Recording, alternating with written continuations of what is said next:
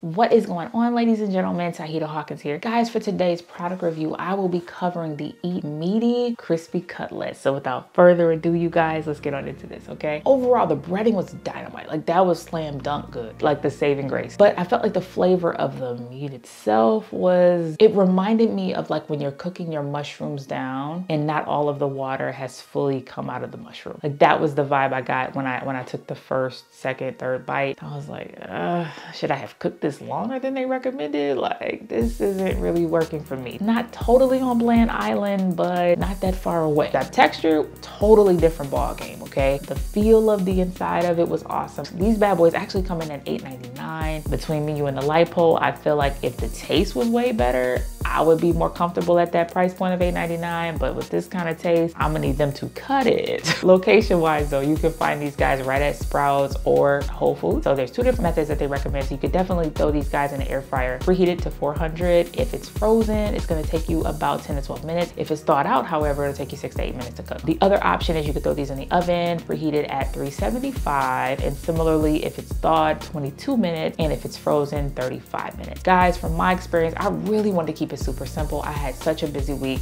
So I said, you know what? We're gonna cut up some tomatoes and some cucumbers, throw some adobo, some olive oil, give them suckers a toss, and set them alongside these cutlets and see what it's hitting for. As I said in the taste section, it didn't totally do it for me. So like after, I think the first cutlet, I was like, okay, I'm gonna just set the other one in the fridge, which sometimes equates to like eventually getting tossed, and I just threw it away not too long ago. But anyway, y'all, that was my experience, all right? So my journey on this product review series, if you've checked out other videos, thank you so much for the viewership, I appreciate you.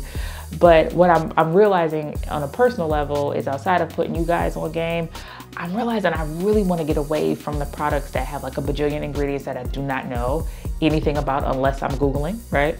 And I kind of like to get into products where it stems directly from a jackfruit, or in this case, the mushroom root, right? Like, I really dig that because I feel like it's slightly healthier. So for that reason, I'm definitely rooting for this product. And I hope that even though I didn't love it this go round, maybe they go back to the chopping block and try something else. Because if they did, I would try it again. You know what I mean? Anyway, guys, thank you so much for watching. Be blessed.